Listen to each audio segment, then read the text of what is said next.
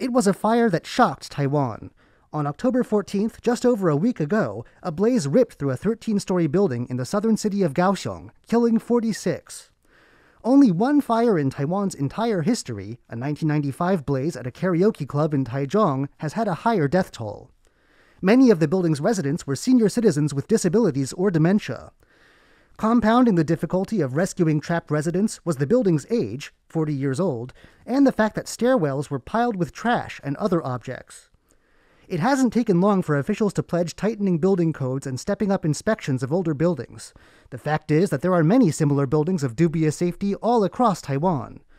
President Tsai Ing-wen herself has said that Taiwan's building management codes are too lax. An amendment to the law covering buildings built before 1995 is already in the works. But all this does nothing to ease the pain of victims' relatives. On Friday, as flags across Taiwan flew at half-mast, President Tsai traveled to Kaohsiung to attend a public memorial ceremony for victims. Also present was Kaohsiung Mayor Chen Ximai. The only good news is that survivors and victims' relatives may not have long to wait to get justice. The day after the blaze, investigators were already questioning a couple over suspicions of negligent homicide in the case.